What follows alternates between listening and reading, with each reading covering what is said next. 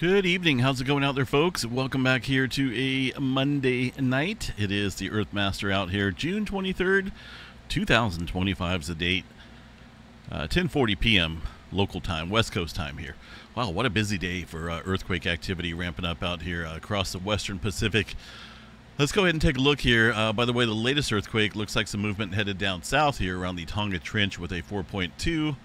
And somewhere out here in the green flag, we've got some other earthquake activity out here, but looks like a 2.6 there across the, looks like outside of Greece there. All right, let's check out what's going on here across the Western Pacific here first. We've got, of course, a lot of swarming happening up here across the southern end of the Kuril-Kamchatka Trench that we've been watching. A lot of movement here across the southern end of the Nankai Trough. Well, throughout the day today, we've watched that migration of pressure really ramp up here across this area.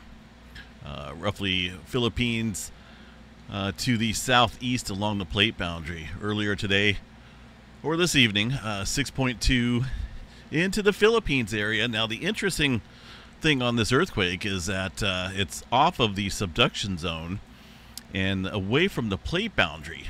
Kind of in a, it looks like a little fracture zone out here. Let's see the oceanic crust. And we don't get too much earthquake activity out there. It's a rather large earthquake in an unusual location. And if you look here at the historical model, far as, you know, history in this area, let me show you guys the legend here. Here's today's 6.2. Well, of course, all the earthquake activity there is going to be around that plate boundary in the subduction zone of the Philippine Trench. But in this area, really nothing for an extended mileage out here from the 6.2 today of 4.5 and above. Nothing being recorded out here. So it's a rather interesting event and quite rare to get that large of an earthquake off of the region here. But of course, it has to do with a lot of pressurization going on out here across the western area and the adjacent plates here. Adjacent plate, that's going to be the Filipino plate. And that's a lot of pressure going on here, folks. Again, we watched all of this migrate southward here today, and then roughly seconds following that 6.2, we had some decent earthquake activity there into the Solomon Islands. Let me move this out of the way. Check out the timestamps on that, okay? So there's the 6.2, 1858.05, 1858.41. Literally like 35, 36 seconds or so, we got that immediate adjustment happening down here across this area of the plate boundary. I tell you what, when the Pacific plate moves out here, it moves. And we'll see this on occasion here where things start to fill in quite rapidly. Looks like a lot of the newer quake here since these earthquakes are starting to ramp up here across the Tonga Trench right now. Let me see what we got here for New Zealand. Well, kind of spoke that into existence there.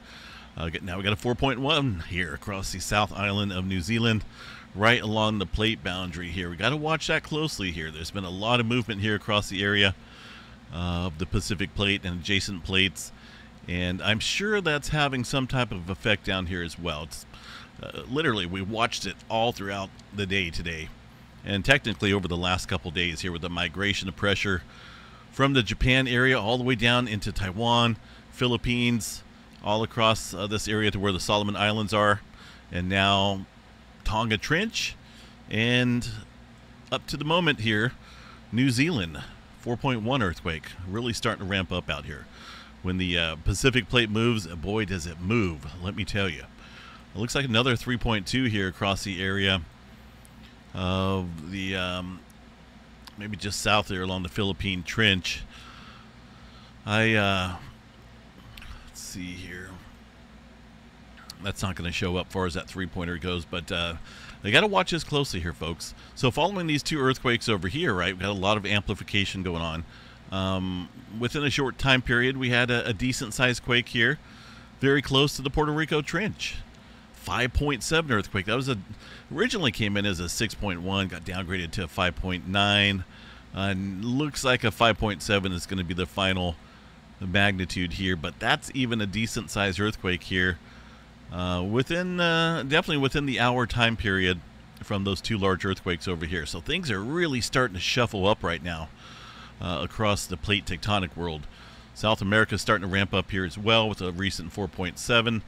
I mean, things are in gear, so to speak. Let's see what it's doing here to the west coast for California. Still waiting on some movement out here across the west coast. Not a whole lot above 2.5. All of these here, very small microquakes. I don't see any major uptick going on here across the southern portion of the state for now. Same for up north along the San Andreas Fault. Northern California, roughly about the same as well. These are a couple earthquakes there throughout the day, including a recent 2.1. I guess we better double check the tremor map out here this evening. See what we got for Cascadia tremor. I can go right here. And 29 epicenters here. Not a big deal. Southern end of the Cascadia subduction zone. Underneath this area into that the deeper levels. No earthquake activity to note here for now. But again, things are shuffling and moving around. And when many areas of the plate out here get moving, it can have an adverse effect out here across the land, across the planet. You know, it's like a giant jigsaw puzzle out here. The Pacific plate moving off to the northwest. Well, that can definitely have some effects out here with the North American plate, and in fact, you know, any other plates out here. That's a huge plate. Things are shuffling around. Into the Pacific Northwest here, some movement around Mount St. Helens, it looks like. A little swarm of activity up there around the summit area. On that note, we better double check, see what we have going on for the Volcano seismograph station there. There's the earthquake activity over the last 2 weeks or so. The most recent in the red and the orange. So we got some activity stirring up there. Nothing big. Looks like the largest was a 1.2. Let's see what we got here for the seismograph station. See if there's anything showing up. Look at those S waves there, the wavy lines from some of the large earthquakes today. Localized events going to be like this. Very small, very spiky, but there's definitely a number of them in the last few hours here. Also through the previous 24 hours, quite a few spikes showing up there. No big earthquake activity, but the majority of these quakes are occurring, it looks like, well, some, well, that one's way down south here, but the majority between 2 to 4 miles or so underneath the summit area. And that could have something to do with the magma chamber down below. We'll have to watch that closely. Yellowstone National Park, nothing showing up there for now. Give a real quick glance there at the area of northwestern Wyoming. Pretty quiet. Not a whole lot going on there. We did see the effects of that large 6-pointer show up. Looks like Parker Peak maybe picked it up quite nicely here. Sometimes those large earthquakes can show up. There's Lake Butte, a promontory. Also Moose Creek over here in Idaho picking up that small little signal, which was thousands of miles away for that 6-pointer, and the 5-pointer there in the Solomon Islands. New Madrid seismic zone quiet for now. Texas oil field still rocking and rolling. Definitely keep an eye out here, folks, for some potential larger movement. I think we're getting really close to seeing 8-pointer somewhere out here, and it normally happens when things are rocking and rolling like they are right now. This is the yearly chart. On average, we should see this many earthquakes throughout the year at any location here on the planet. Should have seen one 8-pointer by now. The last one was back in 2021, so that increases the chances there of potentially seeing a 9-pointer. 15, 7.0 to 7.9, we're still below average on that. We're not going to cover too many of the numbers, but we've already checked this a time or two. Got to keep an eye here, though. Like I mentioned, the western area here of the Pacific plate, the adjacent plates, the Filipino plate right here on the northwestern edge. Watch the Nankai Trough here. I'm telling you guys, it's pretty well primed for some big earthquake activity. But that movement here over the last couple days has definitely dropped off across the, except for this one up here. This, I forgot to mention this one. Look at that 4.3 underneath the Sea of Osk here. That's a super deep earthquake, 320 miles deep here. And that follows a bunch of, well, that follows a bunch of earthquake activity that's been happening down here and down south here. Some movement up here, including a 6-pointer in that location. Let me see. Well, that 6-pointer was a little bit further south, but that deep earthquake there, a sign that this is really starting to shove down underneath the area. It's a major subduction zone, the Kuril-Kamchatka Trenches. Lots of volcanoes all over the place. And these deeper quakes there, a good sign of a high amount of stress out here along this location of the subduction zone. So watch that closely there. Space weather activity, really not a whole lot to chat about. And here we're looking at lowering conditions in terms of solar flare activity. Now we do have a coronal hole, number 59, that is facing us here in the last 24 hours, continues to face us, it looks like.